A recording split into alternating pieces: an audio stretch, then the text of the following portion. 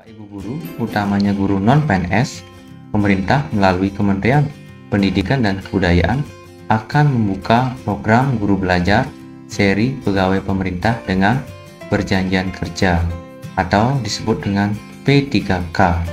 Bapak Ibu bisa mengakses halamannya di portal belajar.sim.pkb.id/seri-PPK.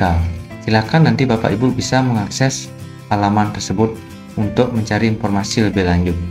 Jadi, program guru belajar seri P3K ini hadir untuk menyediakan fasilitas untuk memberikan pengetahuan dan keterampilan serta latihan soal-soal sebagai bekal dalam mengikuti seleksi guru P3K. Program guru belajar seri Pendidikan Pegawai Pemerintah dengan Perjanjian Kerja atau P3K ini merupakan program pembelajaran yang dirancang untuk membantu para guru non-PNS dalam memahami tujuan pembelajaran mandiri calon guru P3K. Sedangkan tujuan program guru belajar seri P3K ini adalah yang pertama adalah guru mampu menggunakan bahan belajar mandiri dan latihan soal yang membekali pengetahuan dan keterampilan dalam mengikuti seleksi guru P3K. Yang kedua, guru mampu menggunakan sistem bahan belajar mandiri yang user friendly, yaitu mudah, ringan, dan ringkas. Yang ketiga, guru mampu menggunakan komunitas pembelajaran learning community dalam mengkonstruk pengetahuan dan keterampilannya.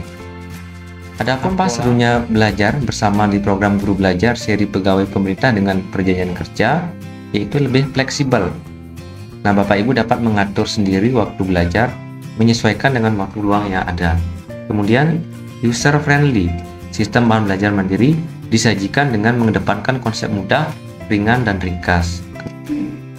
Kemudian lebih kolaboratif, Bapak Ibu guru dapat belajar dengan rekan guru lainnya. Apa yang didapatkan peserta program guru belajar seri P3K ini? Yang pertama adalah pengalaman belajar yang seru. Yang kedua, pengalaman belajar bersama sesama guru. Yang ketiga, lebih siap menghadapi seleksi guru P3K.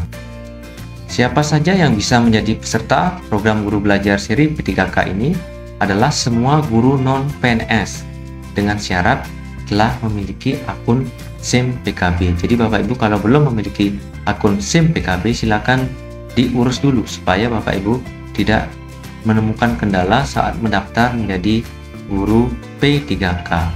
Tahapan dari program guru belajar seri P3K ini yang pertama adalah tahap 1, yaitu orientasi. Jadi pesertanya adalah guru non-PNS.